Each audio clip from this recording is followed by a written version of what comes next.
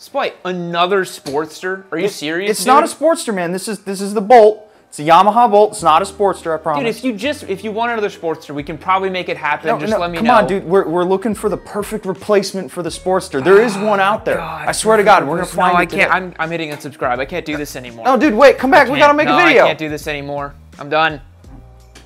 Sorry.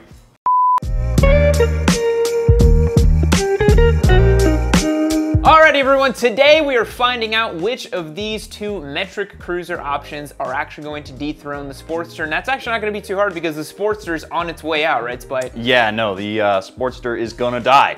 I'm telling you, it's on its way out. They've I feel like gone... you're just kicking it to death slowly in the corner. I'm the guy who's like, no, keep it around, but unfortunately they can't sell it anywhere. Yeah. It's too old school, and they only have 3 models left, and those are going to be phased out, mark my words. So we have these 2 alternative Sportsters, and the Bolt is probably the most recognizable of those alternatives. Yeah. And we actually got this one off of Twisted Road, so if you want to get yourself a free day of riding, click the link down below. Check out how you can get that going. This motorcycle here has a 942cc V-twin in it, which is nice, what you'd want to see out of a Sportster competitor, especially one that is air-cooled with a 5-speed transmission. It's making a very Sportster appropriate 65 horsepower and 58 foot-pounds of torque, and it weighs in at 542 pounds. This one is pretty much just a Sportster. Yeah. Which is not what we can say about this one. No, we can't. So this, of course, is our giveaway Honda Rebel 1100. If you want a chance to win this motorcycle for free, hit the link down below on yammie.co or go to yammie.com. But this bike is radically different from cruisers on the market today. So this features an Africa Twin-derived 1084cc parallel twin engine. It makes 84 horsepower and about 72 foot-pounds of torque. See, I'm already hitting the Honda where it hurts already. Features a 6-speed gearbox, cruise control, some more advanced electronics on this thing, and it's just overall a lighter motorcycle as well at 487 pounds. So you're gonna be riding a motorcycle that is going to be feeling a lot lighter through the twisties, easier to ride, easier to maneuver, and it has that Honda fit and finish. You can tell by the shape of the gas tank and some of the other features on this motorcycle that it's designed to be a much more sporty kind of bike. Maybe that's why it's gunning for the Sportster, as it were. And today we're gonna take both of these bikes out and see which one is a worthy metric entry-level cruiser competitor to the tried and true Sportster. What do you say, Spite? Yeah, but before we do, I want to do something a little bit different today. I want to see, like, give me your just gut impression. Which do you think is going to be the better Sportster alternative? Normally we reserve our judgment for the end, but I want to see what you think just right out of the gate. I do think that this bike, if you fit like a full exhaust to it and everything else, would be like the authentic cruiser experience. But I know the Honda's gonna be a better bike. What's your hypothesis? So I did ride this bike in, so I'm gonna reserve my judgment. I don't want to color your opinions or anything like that. But I do already have a inkling of which is the better Sportster, for sure. All right, well, let's find out.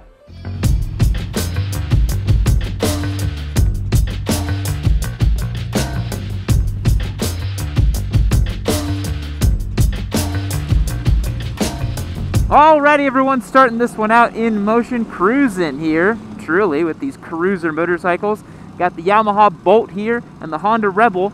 And I'm starting off on the Bolt, and this is my very first time jumping aboard on it, and I just rode in from the Rebel, and I was telling Spite, it appears that I have gone backwards in time.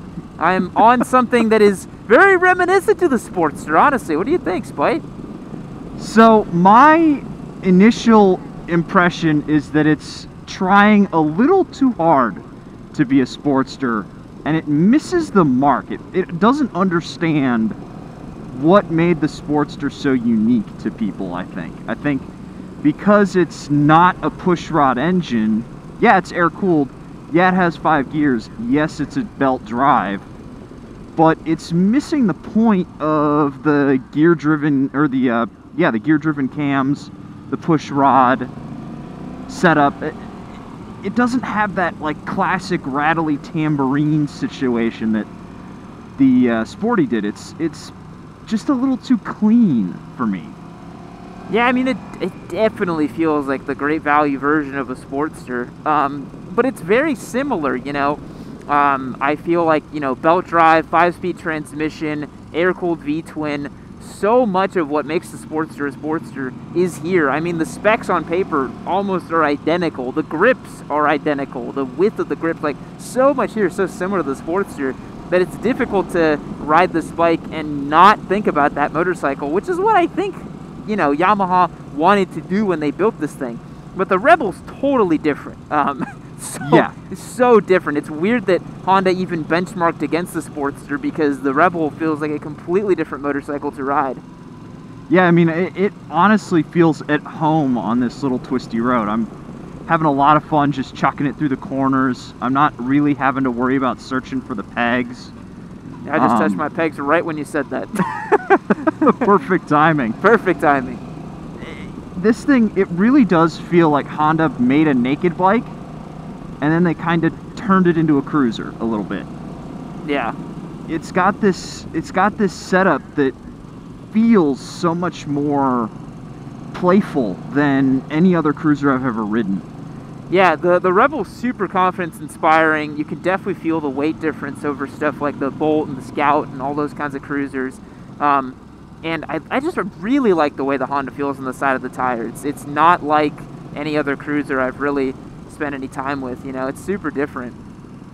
Yeah, and honestly, the thing about these two bikes, the more that I rode the Bolt around, the more I think it's refreshing to not be aping the Sportster so hard on the Rebel, you know?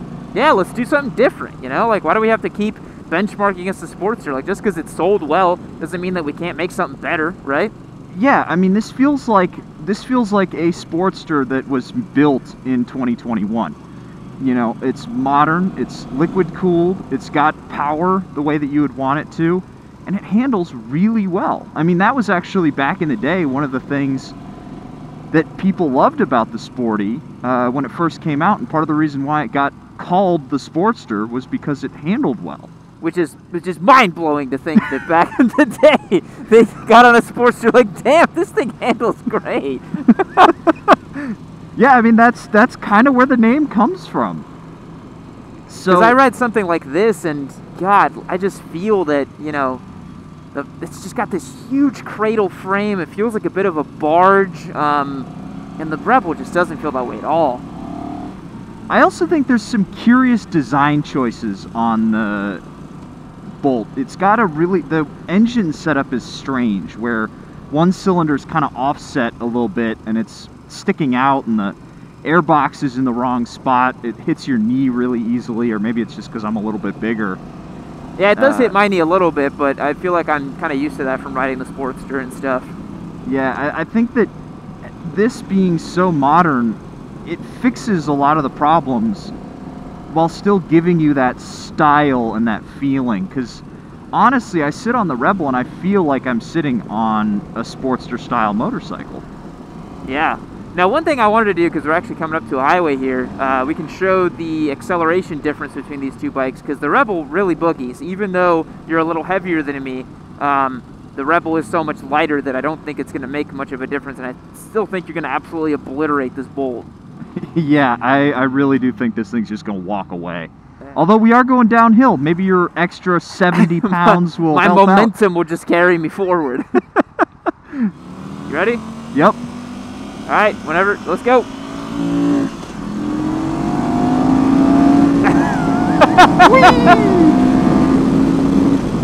I even gave you a little bit of a head start. Yeah, I know, it's no match for it at all.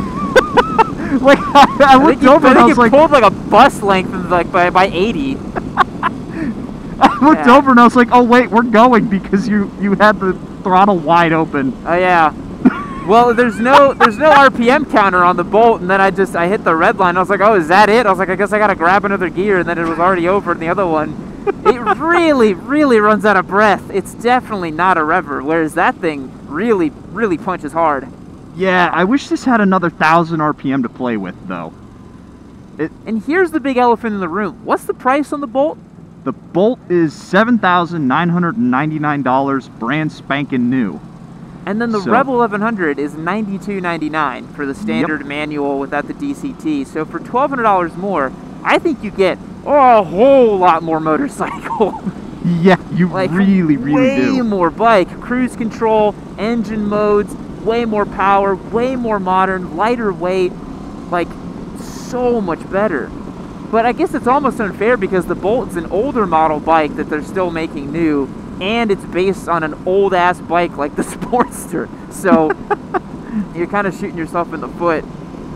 But again, I think that this is doing things that if Harley wasn't so wrapped up in the past, they would want the Sportster to be doing. Like, they're trying to make that new custom 1250, and it looks kind of just like a muscly Rebel, you know? It's this big, pokey V-twin in a lightish cruiser frame that's supposed to handle well.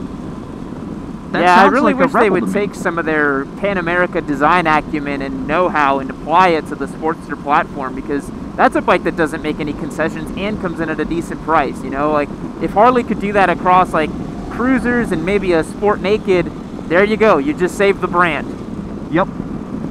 And, you know, Oh, wow. sure, Fifth gear is like a crazy overdrive gear on this bike, huh? yeah, there's literally nothing to fifth gear. It has no teeth whatsoever. That's insane. It does make it vibrate less than a Sportster, so I guess in that sense it's pretty convenient, but Yeah. I don't know, it just... I really do think that that bike is being held back by how much it bows its knee to the Sportster. It's crazy. Yeah. Well, what do you say we flip around, we swap bikes, and keep comparing and contrasting? Sounds good. And then you can put up with this hunk of shit. Did you feel how, like, spongy and squishy the front fork was on this? It's a joke, man. Like, that is a... Yeah, no. No thanks. No thanks. Oh, here we go. This is a lot better. It's just the Rebel's a bike that just doesn't compromise. It's like, no, you can have a cruiser that does all this cool stuff. I feel like you could have gone, then you look down at the engine, you're like, nah, it's not going to make it. I can't accelerate that quickly. Yeah, to your point, like the lever feel, the throttle feel, the engine feel, I'm like, oh yeah, naked bike, for sure, you know? Like, I just happen to be in a cruiser position, but definitely naked bike. I was actually just thinking that the other day of how similar the Rebel is in its ethos to the Diablo. Ugh, go bike! Go! Jesus Christ, bikes out, there's nothing, I mean, that's ridiculous in terms of acceleration.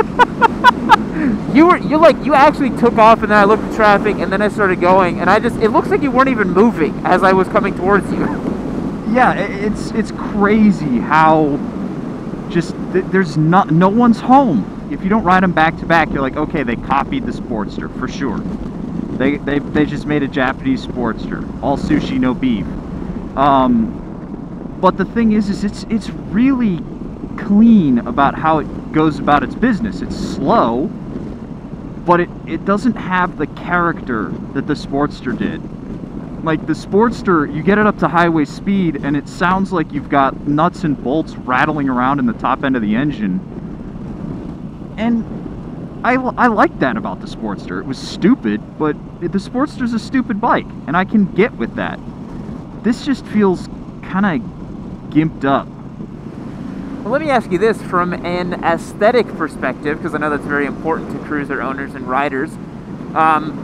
Do you feel that the Bolt looks better than the Rebel? Because I think the Rebel's looks are kind of polarizing to some people. I've seen a lot of comments, people being like, that is the ugliest bike I've ever seen, which I feel like is ridiculous, because we live in a world that the Gladius exists, so that objectively cannot be true.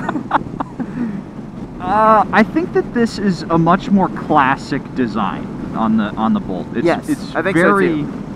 Classic. It's easily recognizable. I don't think anybody could say that this motorcycle is ugly.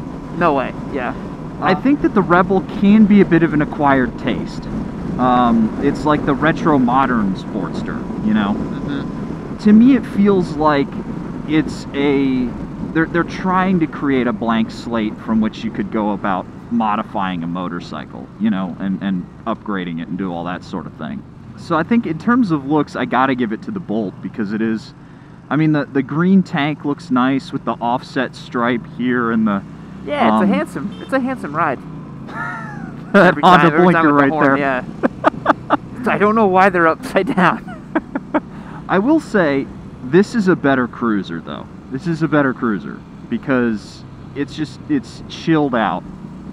The Rebel's really aggressive, really snappy. There have been a couple of times I just want to like kick my knees out and cruise like this, and I accidentally whiskey throttle the Rebel a little bit, and I'm like, oh, okay. Yeah, that's interesting. So maybe bikes like that are more cruisery because you can just cruise with them. And you know, I'm just so used to more high-performance motorcycles and things that are newer and more modern that bikes like that just don't do much for me because I want to feel like I'm on a machine that's capable. You know, it's difficult for me to ride a thing that I'm like, does it really have my back? You know, I can't really tell. So yeah, maybe that's better for it. But yeah, between these two bikes, and if it were my money, I would definitely pick the Rebel. Definitely. Oh, for sure, for sure. But I think that this thing, again, it doesn't understand. Sure, yeah, you can cruise on it really easily, but it doesn't understand why the Sportster was so cool. It's literally just, you went through the steps, you made a bike that looks and handles and rides like a sporty, but it doesn't have the soul. I like the fact that the Sportster shook my eyeballs inside my head when I was sitting at a stoplight. You know? This thing doesn't do that. It feels really muted, very pedestrian. Yeah, I mean, I gotta say, I'm not a big Sportster fan, but the Sportster, after we did the 1275 swap, man, that was one of the craziest and most unique riding experiences I have ever had on any motorcycle. Yeah, that thing was wild. Awesome. Yeah, it's funny though, because we talked about the Sportster a lot on today's video, but you know, it's an icon for a reason, and at the same time, it's funny because the Sportster is objectively a worse motorcycle than both of these bikes, you know? Yeah. The Bolt's going to be more reliable, it's a little bit nicer, makes a little bit more power, it's super cheap. The Rebel obviously is just a much better motorcycle than the Sportster could ever dream to be. So it's funny that we keep talking about the Sportster, and do you think it's just because it's sold so many units and it has become that iconic bike that we have to kind of, you know, pay reverence to it almost? I think so. I think it's because it's that, like, classic icon of cruiser motorcycling. I mean, yeah, you think of, like, big road glides and stuff. But the silhouette, when you think of a cruiser, is a Dyna, a Sportster. Those smaller Harleys, which it's kind of funny thinking of a Dyna as a small Harley, but the smaller framed cruisers are the things that people most think of when they think of cruiser. Well, Spite, with all that being said, what do you say we wrap up today's video and finalize our thoughts on these two bikes? Sounds good, let's do it. Alright everyone, wrapping up the day here with the Yamaha Bolt and the Honda Rebel 1100. We've had a lot of fun putting these bikes through their paces, and Spider's our resident cruiser boy in chief. What do you think about these two bikes? Well, first of all, I feel it's fitting that there's some butt rock blaring in the background. I think that's great. But I mean, honestly, I think that the Rebel is the bike to get among these two. Totally. It feels like a spiritual successor to the Sportster. Now, if you want to bear with me here, you have to think back to what the original Sportster was about. It was a sporty motorcycle. It was a little bit lighter. It was performance oriented. It could handle well. That's this motorcycle. This thing is, it's literally just a Sportster in the modern day and age, which, I mean, we've said it 1,000 times. Modern motorcycling has left the Sportster behind. Yes. And it has left this motorcycle behind too. So I think that this motorcycle here, the Rebel, really does carry the torch for what the original Sportster's ethos was all about. Yeah, I feel like this bike is, you know, it harkens back so much to the Sportster and the classic thing. It really feels like a classic rock tribute band to me, whereas the Rebel feels more like a modern rock band that's got, you know, modern production techniques, something a little bit more interesting going on. And yeah, it just has nothing really to say for the Rebel. The performance isn't there, the lever feels and the controls are all kind of wonky, it's heavy. You know, it's designed to be a bike that, like you said, just cruises nice and smooth in a straight line, which I think you think that this bike is kind of better for that, right? Yeah, I mean, as a cruiser motorcycle, I think if you don't care at all about performance and you just want that air-cooled V-twin, this bike will give you that. I think you're sacrificing a lot for it. The suspension is woeful on this thing. The handlebar has a death wobble in it. Yeah, the frame geometry is terrible. It's heavy. It's very strange on the side of the tire. Yeah. Yeah. I think that it's just, there's too much sacrifice in this motorcycle. And this thing's not that much dearer at only 1,300 bucks more, and you get a lot more bang for your buck. Totally. And I think you could really cruise down the road on this thing once you get past kind of how twitchy the throttle can be from time to time. Yeah. I think if you're the kind of guy or girl that really cares about that V-twin authentic experience, do give yourself a little bit of leeway and try something like the Honda Rebel. You might not know that you might fall in love with it until you try it, and you might think that you wanted something like this, but then you try a bike like that and you're like, oh, actually this just feels so much better and more confidence inspiring. As for me personally, riding that thing at slow speeds, thinking my mind is like an entry or a second bike owner, it's so confidence inspiring to whip this thing around and ride it. It feels so playful and nimble and fun, whereas this is a little bit more barge-like, you know? Yeah, it really does feel weird for people to be saying, if you're interested in the Rebel, check out the Bolt, it's a great competitor. Oh, no. This thing just... No competition. This has nothing for it. No. It's just... It's a motorcycle. This is like, wow, okay, this is really good. Yeah, I feel like if you're cross-shopping these two, hopefully you've made it to the end of this video, you shouldn't cross-shop these two bikes. I don't think they have much in common at all, especially having ridden both back to back. Yeah, I think the Indian Scout is closer to the Honda Rebel, but also not really, in a different way, you know? Yeah. Like, there doesn't really feel like there's a lot of competition for the Rebel right now. No, it's one of a kind, and I think that's cool. Yeah. You know, it's just go out and get something that feels different. I guess maybe now the Rebel is rebellious. It doesn't have... Maybe now, It doesn't have its V-twin, but it has the V-twin sound. It's kind of sporting. Yeah. It's a really fun Screw bike. your V-twin. I got an Africa twin engine, right? Something like that. Well, anyways, guys, we hope you enjoyed today's video and this look between the Honda Rebel and the Bolt. If you want to get a free day of riding, check out the link below for Twisted Road to see how you can rent a motorcycle just like this one. Remember, we're giving away the Honda Rebel as well. Hit the link down below. It's yammie.co or yammiemerch.com. And we'll catch you in the next one. See you later. This thing has such a bad wobble in the handlebars because of this fucking windscreen. No, that windscreen's like the worst thing ever. Jesus Christ, look at that in the video. Whoa, whoa! You get a crazy shimmy out of that thing. Whee! Oh my god, dude. That does not look safe.